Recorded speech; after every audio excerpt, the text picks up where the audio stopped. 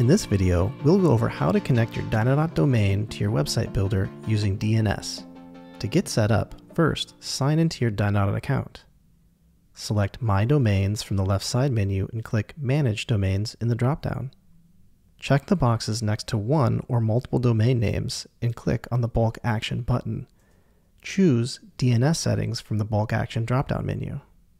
This will take you to the DNS settings page. In the top drop-down menu, choose Dynadot DNS from the list of options. In the Domain Records section, select A from the drop-down menu and then enter the following digits in the IP address or target host box.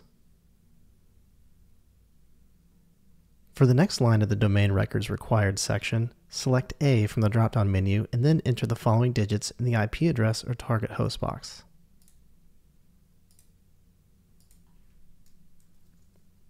In the Subdomain Records section, enter www as the subdomain, select A from the drop-down menu, and then enter the following digits in the IP address or target host box.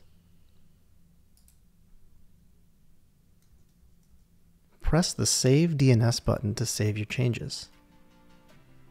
We hope this was helpful. If you need any additional support, please click the link in the description to reach us through chat, email, or phone call.